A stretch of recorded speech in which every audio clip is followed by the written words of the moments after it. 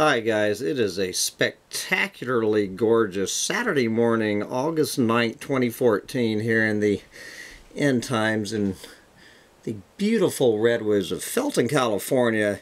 Your old doomsday tourist eco-Nazi has to get on an airplane back to the hellhole of Austin, Texas, but I got time for one more rant before I go. And what this is a picture of, guys, is not where I am in Felton, California. This is a picture from Siberia. I was completely unaware of this until a couple of nights ago. I've been on vacation without much internet out in the wilderness, so I was unaware of perhaps the single biggest development on this planet this entire summer. And this is somewhere in the middle of Siberia. And what this thing is, this giant gaping hole in this planet, is one of three of these giant craters that erupted in the middle of Siberia, actually the northern Siberia, as the methane burps begin. I guess these methane burps just blew out these craters and created these open sores on the skin of this planet up at the top of the world, while I was relaxing in the Sierra Mountains. And as my friend last night, when I showed her this picture, she was unaware of this too, said, "Hammond, that looks like a picture of the collapse of a planet." And I told her, "Darling, that is exactly what this is." Anybody who literally wants to see a photograph on the mainstream media of the collapse of a planet, a sign of the end times, needs to look no further than this article from a few days ago in the Washington Post.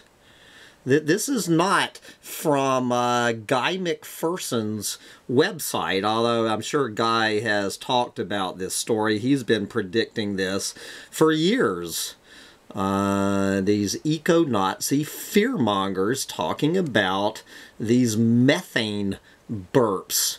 And I'm going to put the link to this Washington Post story, but before I get into it, I loved this other story from this is from the alternative press called iflscience.org.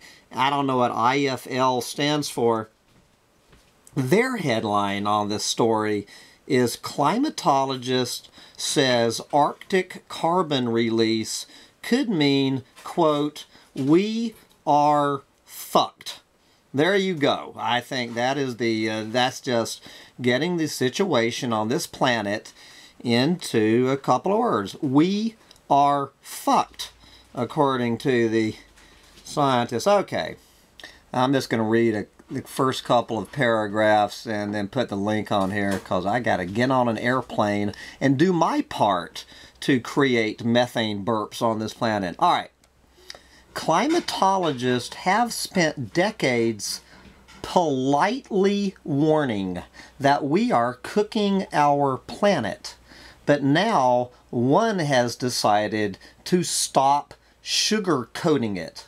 Professor Jason Box of the Geological Survey of Denmark and Greenland said, I guess this was a few days ago, quote, "If even a small fraction of Arctic seafloor carbon is released into the atmosphere, we are fucked." And so actually, he made this comment right about when these things were erupting on land, but he was actually talking about research about these methane plumes under the Arctic Ocean bubbling up from the seafloor, which has been going on for a couple of years. These craters on land is just the first time they've hit land. So Box was responding to research by a Stockholm University study reporting the vast methane plumes escaping from the seafloor in the Arctic Ocean. And the scientists who made that discovery were more restrained than Professor Box, saying this was somewhat of a surprise. And talking about these methane plumes as a forewarning of danger. Yep. Anyway, good article from there, but let's see how the mainstream media is playing up this story about the end of the world here. And this is the Washington Post from a few days ago. Scientists may have cracked the giant Siberian crater mystery, and the news is not good. You think so, guys? Take a look at that picture, and I think you will agree with the Washington Post that the news is not good. And so they are actually talk about all three of these craters. They have a video link of these Russians up there scratching their head. And so scientists have now substantiated a theory about what created the craters, and the news isn't so good. And I love how the mainstream media, they love this word may. It may be methane gas released by the thawing of frozen ground. And so what the Washington Post here does is it's basically a review of a more technical article that came out in the scientific journal Nature last week. Quoting from that article, air near the bottom of the crater contained unusually high concentrations of methane, up to 9.6% methane. 9.6% methane. And to put that into perspective, air normally contains 0.00018% methane. I don't have time to do my math. Does that mean 1,000, 10,000, or 100,000 times the background rate of methane? I don't think it really matters at this point. And they are blaming this year's methane burp on the unusually hot summers in 2012 and 2013 when for melting the permafrost, when Arctic temperatures were 5 degrees Celsius higher than the 20th century average. We keep hearing this planet-wide like 0.8 degrees Celsius, but in the Arctic, where the global warming is much more concentrated, we're already this year seeing 2 years ago, 5 degrees Celsius. I think that's maybe like 7 or 8 degrees Fahrenheit.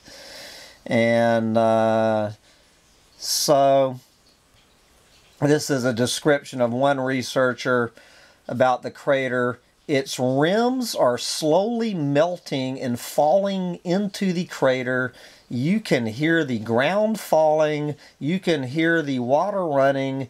It is rather spooky. Yep, rather spooky. And then they talk about how methane is 20 times more potent as a greenhouse gas than carbon dioxide. We've heard that before. Then, of course, we have to have an ad from Google in the middle of this. Then NASA, they talk about NASA's studies of the building methane problem and the absolute disaster that it's going to be if this were to happen. One of these craters was 20 miles away from a commercial gas field. I don't know whether that's going to whether that gas field is being fracked or not, but they're talking about, imagine if one of these craters blows off in the middle of a commercial gas field, or especially in the middle of a town. And I love this quote. They go back to 2010, looking at an Associated Press article from 2010, quote, "The melting of Siberia's permafrost is a climate time bomb waiting to explode if released into the atmosphere." Well, there you go, guys. Those old doomsday prophets at Associated Press. There you go. The climate time bomb has exploded, and there is a photo of the collapse of a planet, as the climatologists are telling anyone who wants to listen, we are fucked.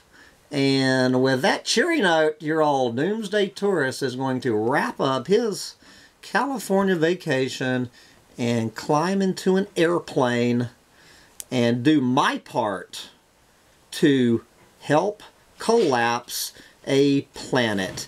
Been nice knowing you guys. Smoke 'em if you got 'em, because we're all out of here. Bye, guys.